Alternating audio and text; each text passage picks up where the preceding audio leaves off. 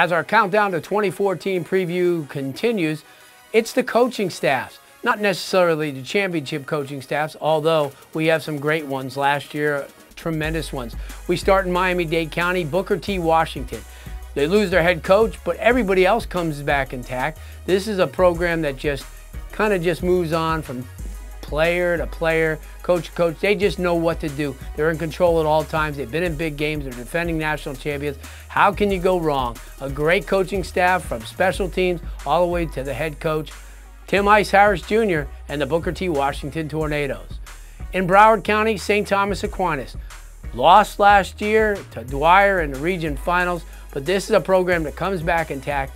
Every year, George Smith passes the baton to Rocco Casulo, who has tremendous coaches up and down, great coaching staff. They know what they're doing, special teams sound. This is a program that is always in the position because of its coaching staff. Quality team, they're probably going to win the national title this year.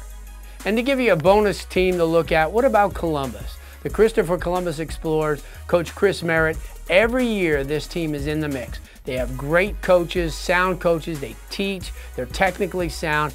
Listen, they only lost 5 games last year by 15 total points. This year they're back, better than ever. This coaching staff has a lot to do with it.